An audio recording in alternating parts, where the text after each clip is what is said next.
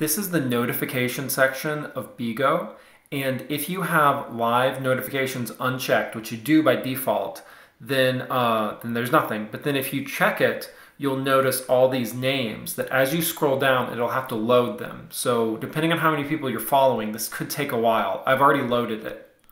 And so I scroll all the way down, and what I did is I scrolled all the way to the bottom. Eventually it got there. Like, I'm going very quickly because of already loading it.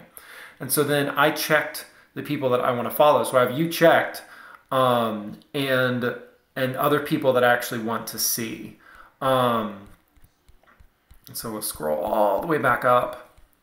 And so what you would do is, as you're scrolling, just like be clicking on names, checking or unchecking depending on what you want.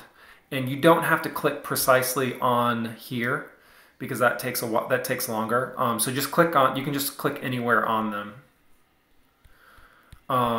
And so this, let's go back up.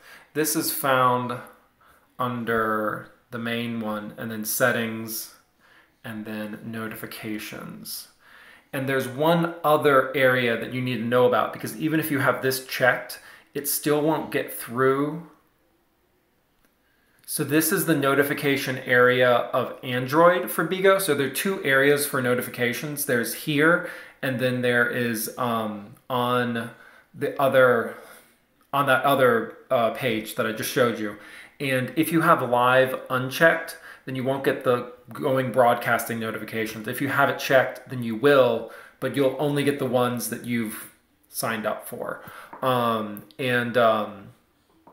so then, I don't remember what event is, but I have that unchecked because apparently that annoyed me. But then messages, I want to know when I get messages. But yeah, that's about the long and the short of it.